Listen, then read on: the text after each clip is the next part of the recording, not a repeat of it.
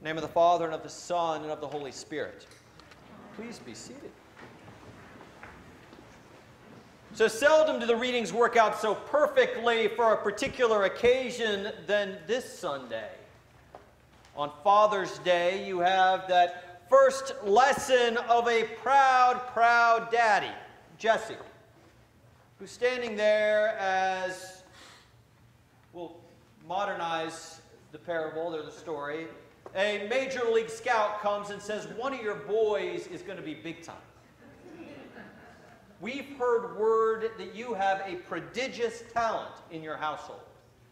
And he says, that's true, that's true. Let me line up my boys and show you what they're all about. So lines them all up. Says, Bobby can hit the ball farther than anybody you've ever seen. You must be talking about him. And they said, no, it's not Bobby. Well, Johnny has wheels like you've never seen. He can run the bases as fast as anyone. Nope, not him. Well, Reed over here, he's a 5-tool athlete. He can do it all. There is no weakness in this game. You must be talking about him. No. Well, what about Sam here? Sam here has a fastball that you can't even see when it comes out of his arms. Over 100 miles an hour, they've said. No, not him. Goes through all of them. Says, is that it? Well, yeah, except my boy is doing chores, but he's barely past puberty, and he may be good for the organ during the 7th inning stretch, but besides that, I don't know that he's got a whole lot of talent. And they bring him in, and they say, he's the one. And the dad beams with pride as the son he least expected is the one picked to be that prospect. Perfect. Except one of the things that I told the group that came to our adult formation last week is that the role of the preacher is to look for the rub in the story, not where it fits seamlessly into what you already want to talk about. In fact, one of the other things I said that I've read and believe to be true is that the role of the preacher is to afflict the comfortable and comfort the afflicted. So where is the rub? Well, before I get to the rub, one other thing I mentioned last week during discussion is that during this green season, this green growing season, from the Sunday after Pentecost all the way through till we get to Advent, there are 2 tracks where we have a choice between 2 Hebrew scripture lessons. The first lesson can either be the continuation of the story that we've been telling, which is what we're doing from Samuel, from the call of Samuel to the desire to have a king, to them choosing Saul because he was big and mighty and strong and him being a failure, and then now the call of David, or we can go with the other track that follows the gospel that's meant to match up week in and week out. And on that track, the reading is from Ezekiel. And it uses the image of a cedar. Now, if you're familiar with the use of the cedar, the cedars of Lebanon were used to talk about things that were mighty and powerful. The lush green cedars of Lebanon were the mightiest, biggest things on the horizon. And he says, God says, referring to the house of David and the promise to David and his people, that he would pluck a bit from the very top of the cedar tree, just a twig, would plant it at the very top of the tallest mountain, and it would grow into the biggest cedar that people could see forever around, and that would be the kingdom of David. That would be the ancestry of David, that it would be that big and that powerful and that much of a beacon in the community, and that's the image. And it talks about how the boughs of the tree would be so big that every bird of the sky could find home there, and it would be a respite for all of creation that could gather around it, and that's the image. So now let's go to the gospel. Ask yourself, what's the rub?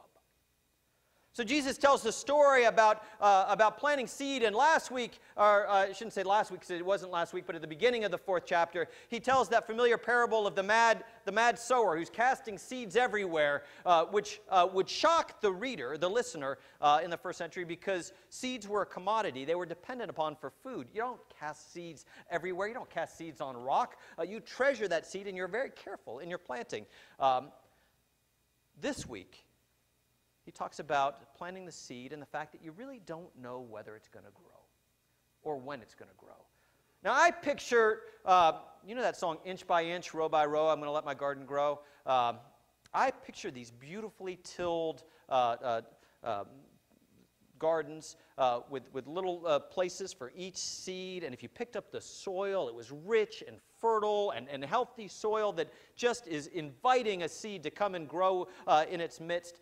And then you put the seed in, and you cover it up a little bit, and then you water it, and you come back, and in a few days, you're fulfilled with the promise of something growing through, a shoot growing through the ground. It was much different. I realized as I thought back on my time in Jerusalem and what I know about the particular place where they were growing, that's not how it was. There is very little fertile ground there. The topsoil is remarkably thin, it's rocky, it's jagged, it's dry. It is the last thing that you can take for granted that something will grow because you cast a seed. And people would do that. They'd wait on God. And they were dependent on God to fill their bellies. They needed it to grow, and they realized that it was kind of a crapshoot whether it would grow or not, that they had to lean heavily on God for it to grow. And so Jesus uses that as a parable of our faith, that we don't know when it's going to grow, but God takes care of it. And then he goes on and he tells a different parable, and this is the one that would have made people shake their heads. He said, you know a mustard seed? The tiniest of seeds.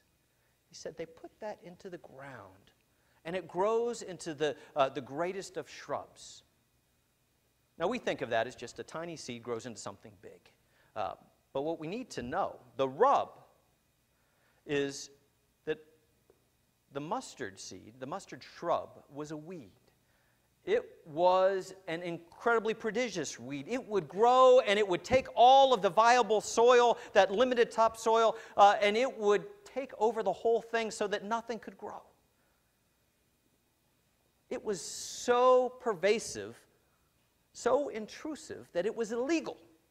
It was actually against the law to plant mustard seeds, but Jesus uses that as his image for what the kingdom of God is.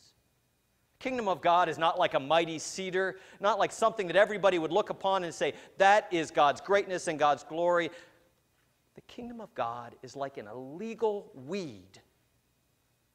Why was it illegal? Because people felt there was a scarcity of resources. Felt like their land had to be protected from outside forces, that there was only enough for the people that were already there. There was only enough resources to be able to plant what needed to grow, and they had to keep everything else out. So they kept out the weeds. What are the weeds? I think Jesus spent a good bit of time with the weeds of the world. The people he dined with. The people that people said, if you knew any better, you wouldn't be with these weeds. They weren't a drain on resources. They were people made in the image of God, beloved children of God.